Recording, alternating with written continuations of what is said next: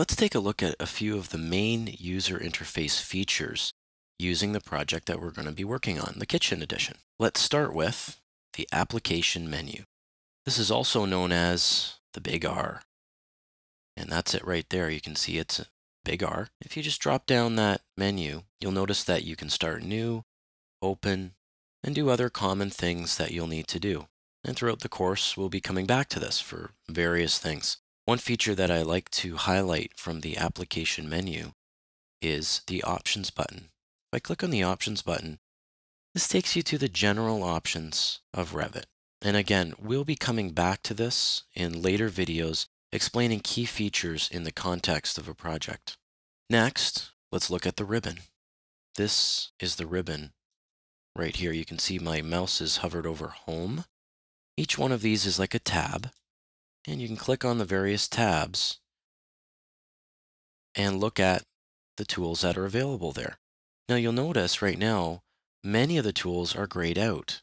That's because it's context sensitive. Right now, I'm in a sheet view. Therefore, I can't use the wall command.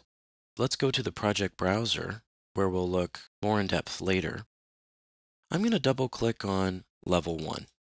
Notice in the ribbon, now the wall tool is available to you. You'll notice that some tools have arrows pointing down. Take, for instance, the wall tool. If I drop that down, it just offers other options based upon the wall tool. Some of the key places that you're going to be during this project are Home. Many of the tools that you need will be found in here. You also have Insert. For instance, if I want to link a CAD file or link a Revit file, those tools are found there. Or if I want to load a family, it's found here as well. Annotate has a lot of the annotation type tools, dimensions, text. Now you'll notice that my ribbon might be a little bit different from your ribbon.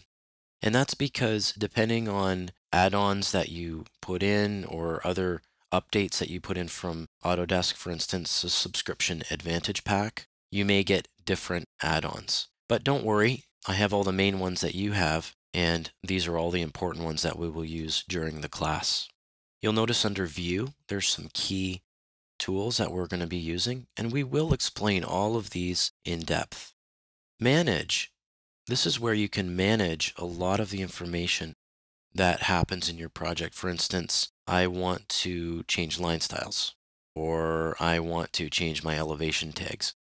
Those are sort of overall settings, which can be found under Manage. Course Modify, you're going to use this a lot. Now, let's look at a key feature of the ribbon. I'm going to go to the Wall tool. Notice what happens. It creates a colored band around this ribbon, and it's green. And that's to indicate that your Modify Place Wall is the custom tab that you're looking at. You still have all of your other ribbon tabs available to you, but this one here is the main one that we're going to be working on. This will have tools which are specific for whatever you're working on, in this case, the wall.